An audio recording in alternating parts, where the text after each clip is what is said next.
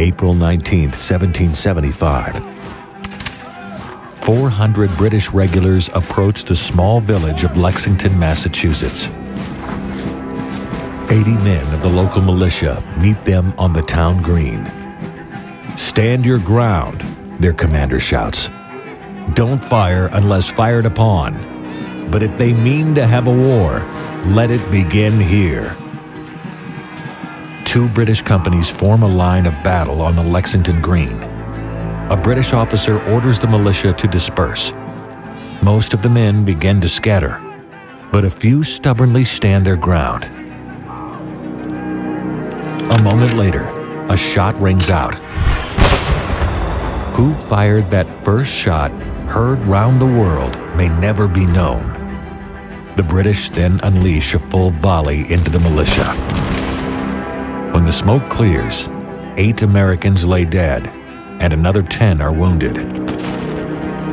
These are the first shots in a war that would rage throughout the American colonies and beyond for 8 years. In search of a rumored stockpile of American weapons, the British advance to Concord. Word of the movement spreads among the American patriots. At Concord, the British find only the remnants of the Patriot stockpile. The real weapons are in the hands of the militia. 500 Americans attack the British column near the Concord River. The British withdraw, the Americans pursue, and it devolves into a running battle. More militiamen, sometimes called Minutemen, arrive, using country paths to ambush their exhausted foes. British soldiers are killed or wounded continuously. Most run out of ammunition. Some consider surrendering. The British limp back into Boston, having lost nearly 300 men. Almost miraculously, the American patriots win their first battle. But the revolution has only just begun. Within weeks, Boston is surrounded by an army of New England militia.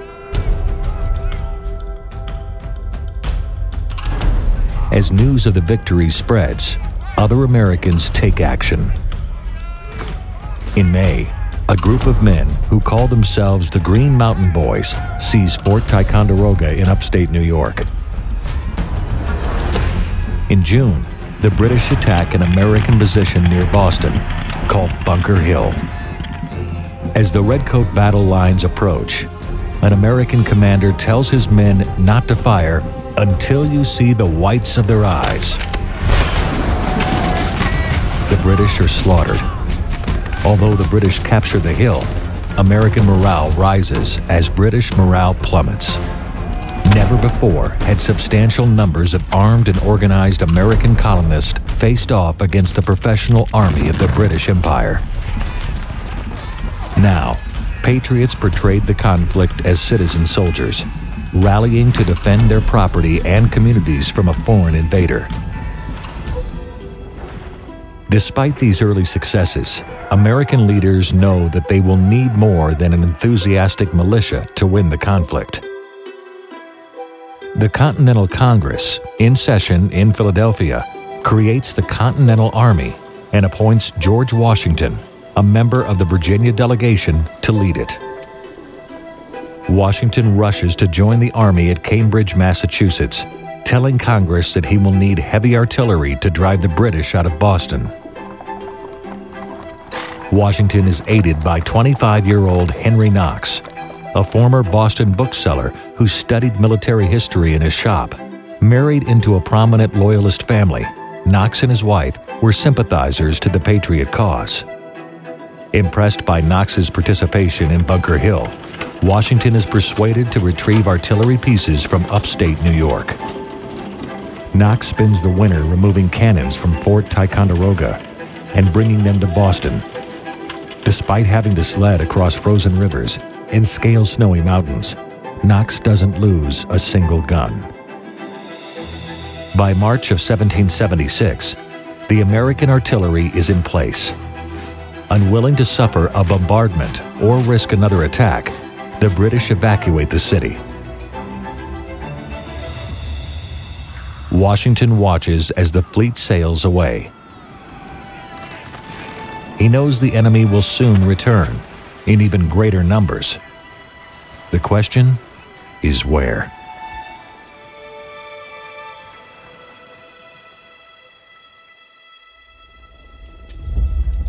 Washington moves the Continental Army from Boston to New York, anticipating a British attack.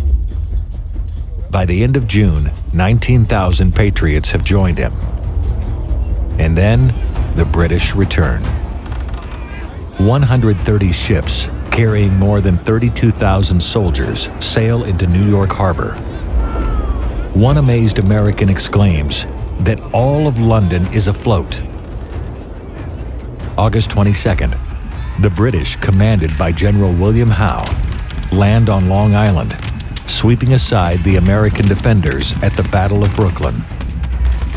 Washington skillfully retreats across Manhattan to Harlem Heights. In September, the British land on Lower Manhattan and capture the city, then dislodge the Americans from their defenses on Harlem Heights. Washington retreats again. Between September and November, efforts to retain a foothold near New York fail. The Continental Army is reduced to a few thousand soldiers, while the British make Manhattan Island their headquarters in North America. Washington retreats across New Jersey into Pennsylvania. With morale low and enlistments set to expire, all that is stopping the British is the Delaware River and the coming winter. Convinced the rebels are all but defeated, the British spread out in numerous outposts throughout New Jersey. With the rebel capital of Philadelphia as their next target, the British plan to move when spring arrives. Meanwhile, a second contingent of the Continental Army is busy to the north. Detachments of the Northern Department of the Army have been active in upstate New York since the beginning of the war.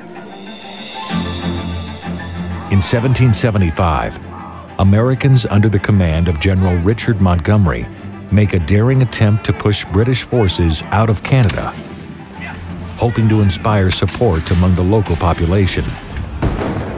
However, the Canadian citizenry are never on board with independence, and support for British authority remains strong. In the winter of 1775, after capturing Montreal, the Americans lay siege to Quebec City. On December 31st, General Montgomery attempts to take the city but is killed at the Battle of Quebec. In May 1776, the British are reinforced and the Americans abandon their siege attempt, retreating south to New York.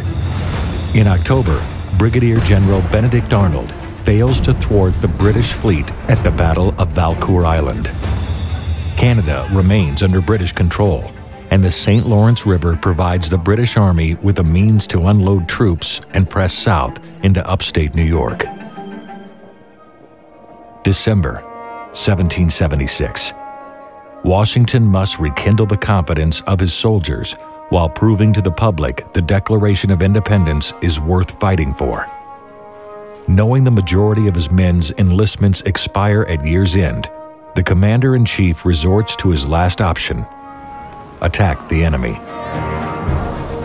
On Christmas night, 1776, Washington seizes an opportunity. He moves his forces across the ice-choked Delaware River. It is a desperate and dangerous maneuver, but it works. His men gather on the opposite bank, and Washington launches a surprise attack on Trenton, New Jersey. The Battle of Trenton is a stirring American victory. Nearly 1,000 Hessians are captured, along with 6 cannons and enough supplies to outfit several American brigades. 6 days later, Washington presses his advantage by recrossing the Delaware and outmaneuvering the main British Army and striking a Crown garrison at Princeton. He wins another victory and captures nearly 200 British regulars. With his army rejuvenated, Washington marches to Morristown and settles in for the rest of the winter. there is almost constant skirmishing between Patriots and British foraging parties.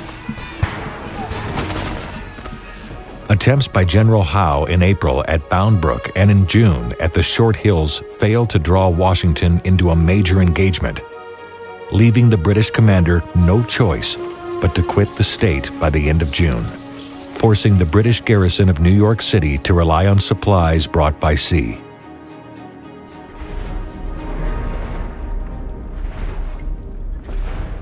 In the spring of 1777, the British devise a plan to isolate New England from the other American colonies. 3 columns are ordered to converge on Albany, New York. 1 column is stopped at Fort Stanwix. 1 disregards the plan and instead moves towards Philadelphia.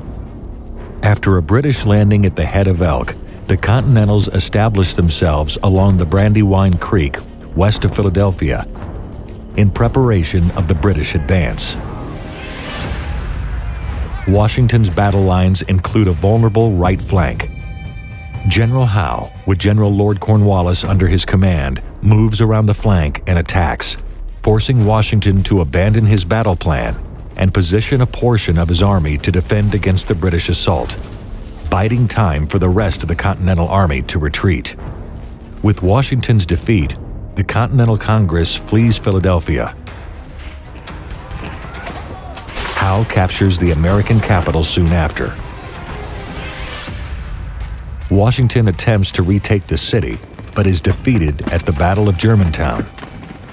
Afterwards, he moves his army to Valley Forge for the winter. The 3rd British column meets heavy resistance in upstate New York from partisan fighters. Battles at Oriskany, Bennington, and Fort Stanwix in the summer of 1777 provide the Americans time to assemble a large force near Saratoga. The fighting at Saratoga rages from September to October. Victory sways in the balance. Finally, the Americans surround the British Army. British General John Burgoyne surrenders to American Major General Horatio Gates. One of the battle's heroes is Major General Benedict Arnold, whose actions later in the war will forever tarnish his name in American history. The main portion of the Continental Army under General Washington suffers through a brutal winter at Valley Forge, but holds together. Discipline actually improves due to the training regimen implemented by Baron von Steuben, a persecuted European officer who lends his expertise to the cause. It's one of the war's greatest displays of American determination. In the wake of the American victory at Saratoga, France signs a treaty of alliance with the United States and declares war on Britain. This changes the British strategy for ending the rebellion. With Britain's global rival entering into the revolution, the fight for American independence becomes a world war. Threatened by the French fleet, the British abandon Philadelphia. Washington pursues them across New Jersey. American skirmishers harassed the British caravan for more than a week. On June 28th, Washington orders Major General Charles Lee to attack the British rear guard at Monmouth, New Jersey. Lee blunders the assault, and Washington is forced to salvage the initiative himself. The battle is inconclusive, and the British continue to New York. With the French fleet lingering off the coast and the failure to isolate the rebellion to New England, the British attempt a southern strategy to win the war. Suspicions that Loyalist support in the South could sway the war in their favor convinces the British to shift its offensive to Savannah, Georgia, and then to Charleston, South Carolina, establishing a foothold in the key port city of the southern colonies. In the north, the British, under the command of Sir Henry Clinton, occupy New York, with Washington maintaining a close presence in the surrounding hills. The American commander-in-chief wants nothing more than to retake the city he'd lost in 1776. The countryside between the armies becomes a no-man's land of spies, foraging parties, and skirmishes. The battles of Newport, Rhode Island, Stony Point, New York, and Springfield, New Jersey, produced no clear victory for either side.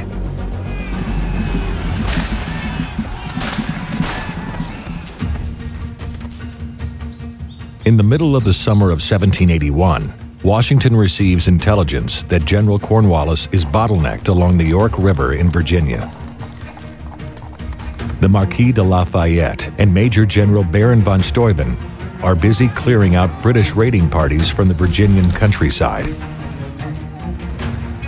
Cornwallis sets up fortifications at Yorktown, hoping to be reinforced by the British fleet sailing from New York. Seeing his chance, Washington leaves a portion of the army in the north, while he, accompanied by French General Rochambeau's forces, hurries to link up with Lafayette and Steuben. The French fleet soon arrives off the Virginia Capes, waiting to intercept the British fleet. The French win a naval battle over access to the Chesapeake Bay on September 5th, cutting off Cornwallis's supply chain. French and American forces capture key British redoubts to seal their siege lines. Cornwallis is completely surrounded, unable to obtain supplies by land or sea. In October of 1781, the Siege of Yorktown proves to be the final domino to fall in London, losing half of her New World colonies. Cornwallis surrenders.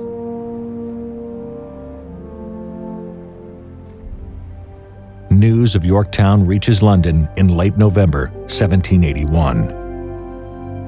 In February 1782, the British Parliament adopts a resolution against further prosecution of offensive warfare on the continent of North America. The final treaty of peace is signed in September 1783. After 8 years of war, the longest war ever fought in North America, the United States win their independence. The American Revolution began the most important experiment the world has ever witnessed. Can people govern themselves? Can they treat each other as equals? Can liberty produce power?